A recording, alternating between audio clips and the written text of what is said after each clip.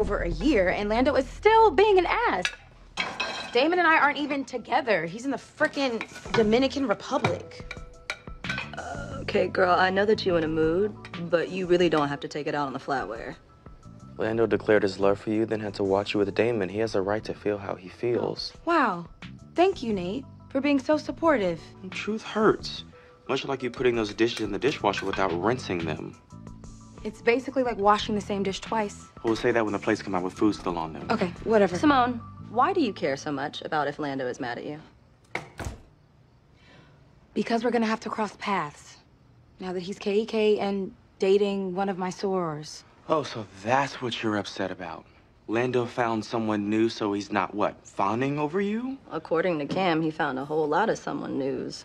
His KEK nickname is Lando. And that's fine. I do not care about his love life. But is it wrong that I want my friend back? Maybe now it's time I hit you with a serenity prayer to accept the things you cannot change. And have the courage to change the things that I can. I know.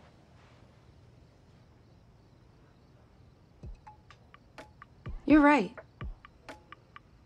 I need to fight for my friendship with Lando. And I think I know how to do that.